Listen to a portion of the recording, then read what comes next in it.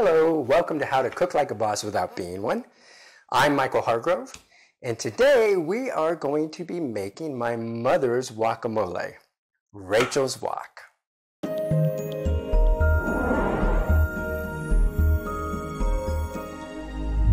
Now, all my life, I have called this version of guacamole Hawaiian guacamole.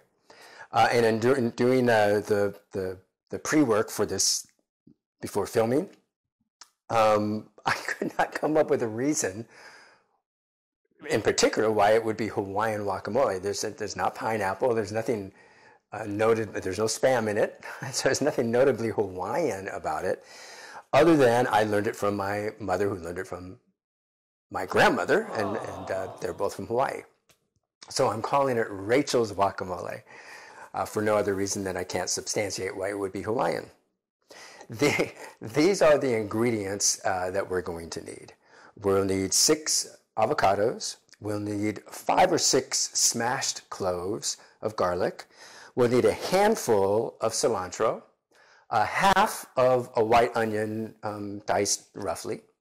We'll actually need jarred jalapeños. So we'll need a few jalapeños in there, but the reason we need jarred rather than fresh is we'll actually need the juice. We'll need 1.5 tablespoons of sour cream, 1 tablespoon of kosher salt, and half a cup of lemon juice. And did I mention 6 avocados? I hope I did.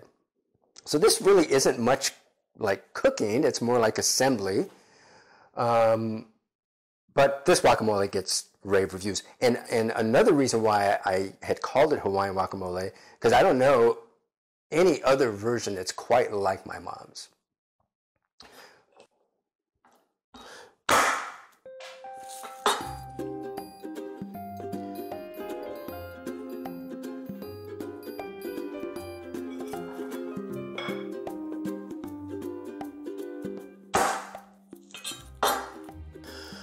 So as you can see, I am smashing and peeling the garlic.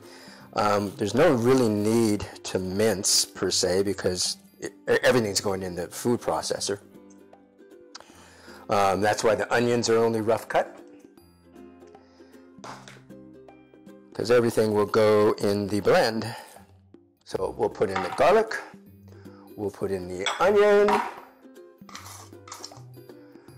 We will use, my family likes it a little spicy, although my sister can't have major spice, so we'll do 6 or 7 slices of jalapeno, it looks like, 7 to be exact, and then 2 tablespoons of the brine that it comes in.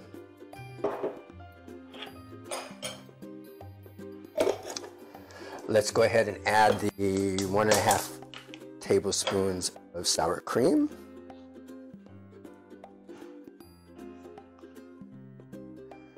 Closer to 2. And the tablespoon of kosher salt.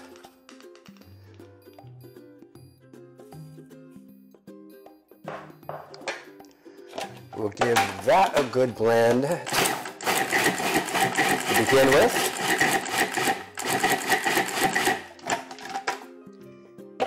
And now to add the avocado.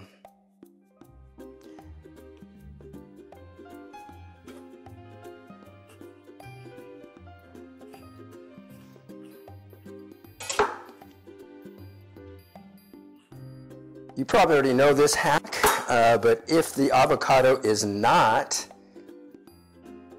ready to use, if it's too soft, or too hard rather, you can put it in the dark in a paper bag, a grocery bag, and that will help ripen up the avocados. There are a couple ways to preserve your guacamole, and the first way is to eat it all in one setting, but that's not always practical. The other is to leave a couple pits in the container that you'll be storing it in. The other thing that I would do, and I'll show you after it's done assembling, is to wrap the surface or cover the surface of the guacamole with plastic wrap.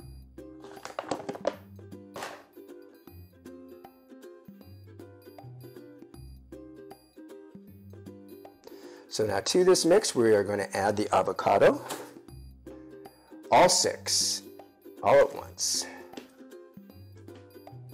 Now it's perfectly okay to have, it's not ideal, but it's perfectly okay to have avocados that are slightly overripe like this, because as I said before, it's going to come out in the blend. What is not okay is to have them underripe. There's no way, or at least I don't know, of a way to fix that. And we give it a good blend here.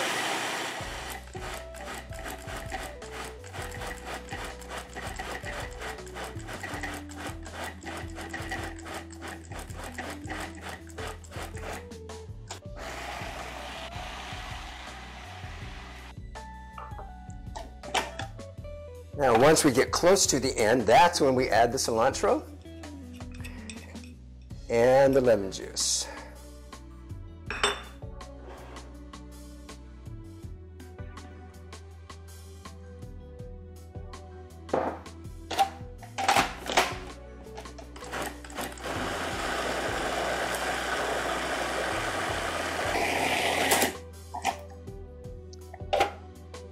Taste it, see if it needs any adjustments. Well, that is just, good job, Mom. That is just so good.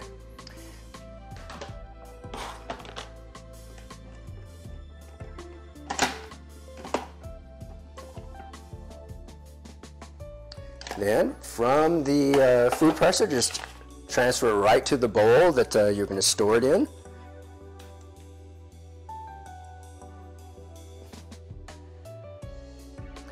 And that's it. Not much to it, folks. Here is the plastic wrap trick to keeping your guacamole nice and lovely green like this. You want to have a little, maybe 4 or 5 inches on this side as well, on both sides. Lengthwise of your container.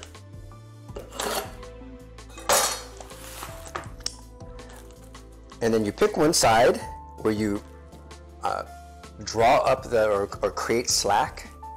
See, like that? Pull this side up, and then with your fingers, with your hand, lightly press it against the surface of the guacamole.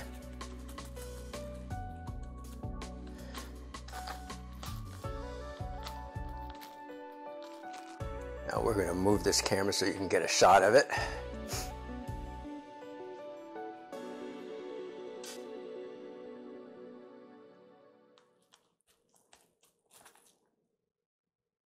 That is what I'm talking about. And it's really fun to do. It sort of feels like, remember when we put together Humpty Dumpty? That's kind of what it feels like. Well, there you have it. Rachel's guacamole. This seems like a lot of extra work. It's not a lot. And when you make this recipe, this kind of guacamole one time, I guarantee you, you will continue to preserve it exactly like this, because you won't want to waste a spoonful. As always, it's a privilege for me to be able to share one of my passions with you, especially something like this, a homemade recipe of my mom's. Thank you for letting me do that. If you found value, or if you enjoyed yourself, would you please shoot me a quick like? And thanks for watching.